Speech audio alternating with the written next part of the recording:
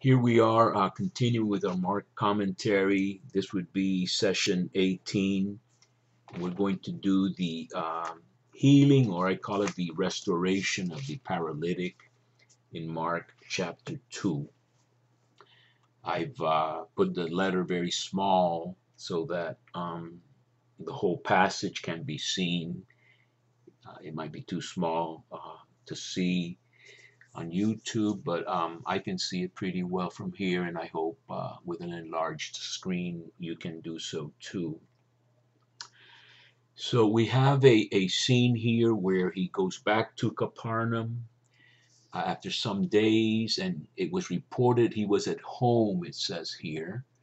So that this is his home in Capernaum, and we mentioned the article in Anchor Bible Dictionary on Capernaum, where it discusses a house that traditionally has been considered Peter's house, and the excavations and graffiti and other things that archaeologists like to examine make a good case that this is Peter's house. It's a nice house, waterfront house near the synagogue. And if you read the article, and I, in my studies, they explained it to us how these were Roman streets laid out in a certain way. We don't get too much into these details here. We're more focused on the theological and literary composition of the gospel as God's way of communicating his revelation, which is spiritual in a human artistic way. We've covered all that in prior sessions. And so that this scene of so many people gathered at the door and there not being any room is something that can be visualized with the archaeological studies. And he was preaching the word to them, it says here. Um, and there came bringing to him a paralytic carried by 4 men.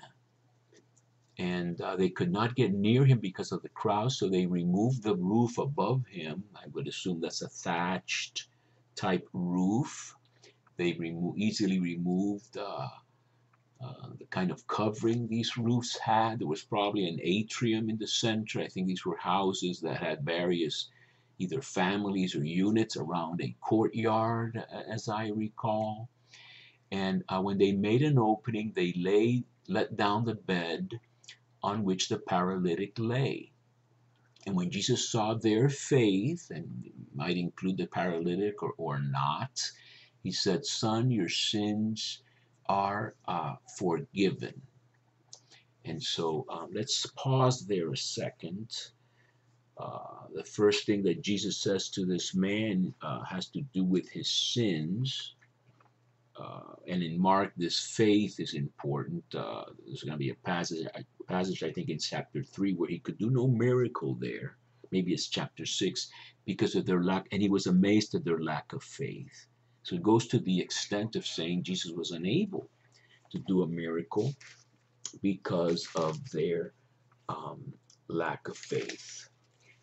Um, and so I've seen links between this episode and an episode in the Gospel of John.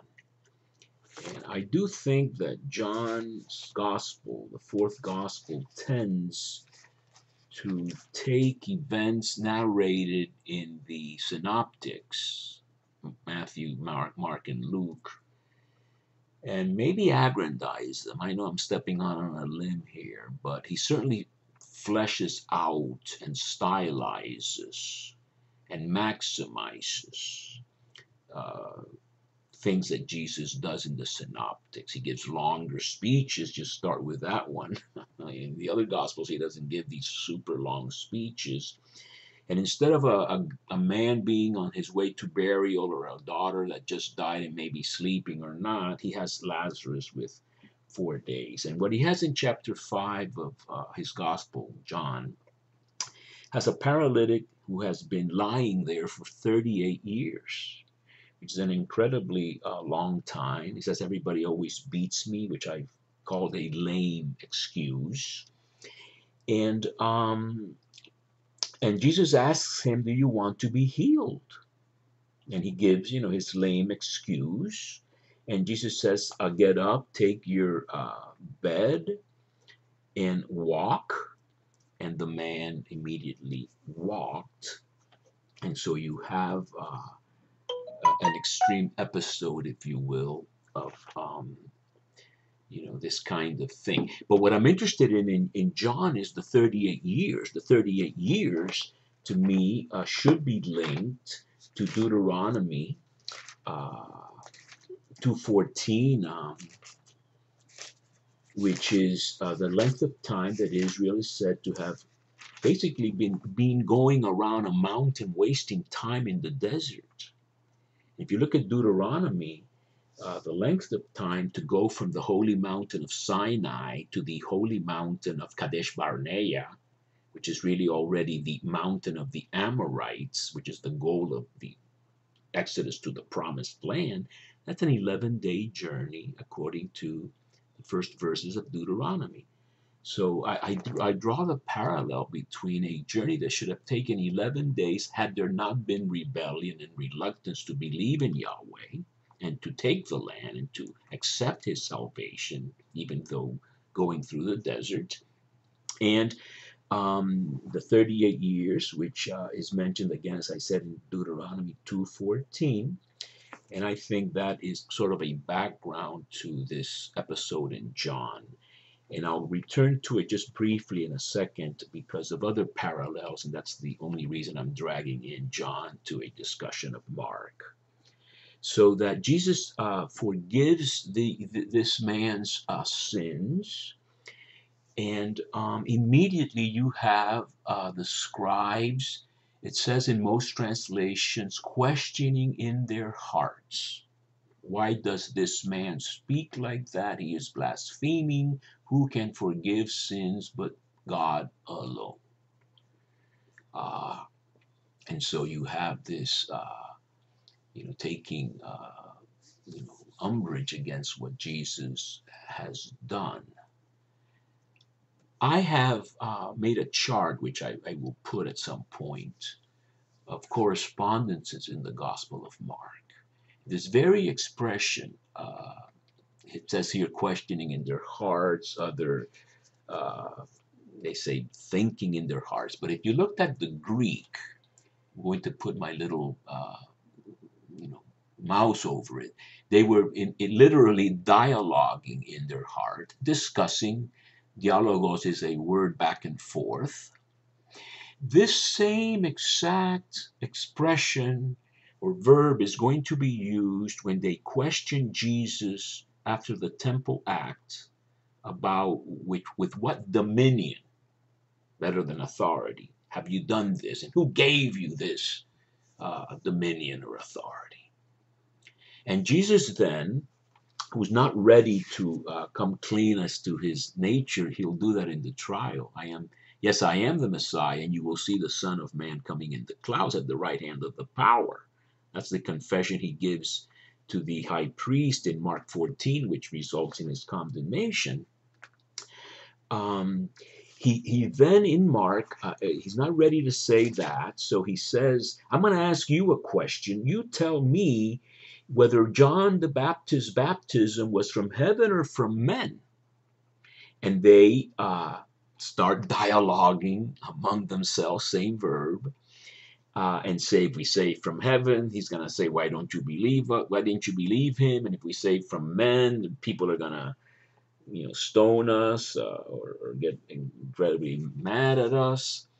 And so you have an exousia dominion questioning after the temple act, chapter 11, which results in a questioning of how Jesus has done this and who gave him this dominion to do it, and then resulting in a dialoguing among themselves. So when they ask Jesus, who gave you this, or who can forgive sins but God alone, Jesus says to them, why are you dialoguing in your hearts? He repeats the same verb, and maybe not a common a real common verb.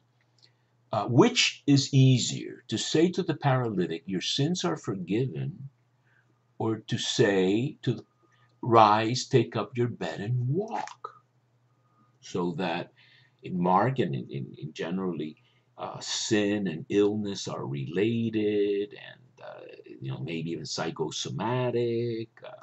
Certainly things that you do that are sinful, maybe like drinking or some other type of bad activity, can result in uh, detriment to your health, etc. And this paralytic, again, if you see it a little bit in the light of this John's gospel, is a man who, maybe was wishy-washy about, his desire to not sin on the one hand and to then be healthy on the other. And so then this great line comes, but that you may know that the Son of Man uh, has exousia, so that you know that exousia in Greek, exousia has the Son of Man to release sins upon the earth. And that in the Greek is quite a mirror of the language regarding exousia or dominion in Daniel 7. It's God who gives dominion. Even Jesus in John says, you would have no power over me, to Pilate, if it had not been given to you from above. And I think that's an exousia word. I'm going to double check it, but it's the same idea. In Daniel 7, which we've talked about, the great Son of Man, New Adam passage that has dominion over the beast, which has been a dominion that has been taken away from the beasts and given to one like a Son of Man. That's what Jesus is alluding to, and he's using the expression, the Son of Man has exousia upon the earth. That's another epites geis, is another Greek phrase in the translation of Daniel in various chapters. I think in chapter 4, but you have a whole eschatology in Daniel about the kingdom and the little rock that hits that clay foot of the statue, which represents all the empires and kingdoms. And a little rock like that can destroy all evil empires, and then that grows into a kingdom, which is then given to the Son of Man and to the saints of the Most High. So that Jesus then demonstrates his exousia, both to forgive sins, answering their questions. Who gave you this exousia? Well, the Most High gave me that exousia. Again, the submerged subtext of this is Daniel 7. And so he then tells the paralytic, rise, pick up your bed and go home. And he rose and immediately picked up his bed and went out before them all, so that they were all besides themselves, amazed. It's almost like being outside of yourself, ecstasy in a way. And they glorified God, saying, we have never seen anything like this. And so this is the new Adam has just done something which was very unexpected. He's forgiven sins, an invisible act, confirmed or manifested or proven, if you will, by the physical restoration of this paralytic. And to be finishing, if we went back to John 5, you would see that he gives another one of his long speeches. But here in John 5, the discussion on healing on the Sabbath continues. And by the way, he tells the paralytic there, go and sin no more, lest something worse happen to you. So that in this guy's case, the sin and the being paralyzed and then lying there for so many years and not even doing anything about it are related. The discussion then issues into a discussion as to the Father working still. It's like the Sabbath in Genesis 1 sort of in abeyance or never happened, and a new Sabbath is awaited, like the letter to the Hebrews says in chapter 4. But the discussion sort of culminates, at least here, in that they were trying to kill him because he not only called God his own father, this translation says, but he made himself equal to God, or making himself equal to God. And then if you continue with the speech that comes after that, it will say that as the Father has life in himself, he has also given the Son to have life in himself, and has given him exousia to judge. This is John 5:27, because he is the Son of Man. So that you have in primitive Christianity, in the Gospels, even earlier in a way, or at least in the Gospels, you have this real thinking, I think, about this Son of Man. If it isn't Jesus himself, I think Jesus himself is talking like this, which again reminds me to plug Daniel Boyarin's book again, The Jewish Gospels, as saying that the real problematic title for mainstream Judaism, when applied to Jesus, or when claimed by Jesus, was Son of Man, and nothing really else, more than Messiah, more than Son of God. I'm going to stop there, and thank you for your attention.